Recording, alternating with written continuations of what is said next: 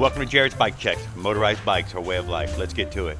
All right, so what I'm getting ready to do is take a little quick overnighter to Bay Flats, just outside of Niceville, Florida, out on Eglin Reservation. Stealth camping in the red zone.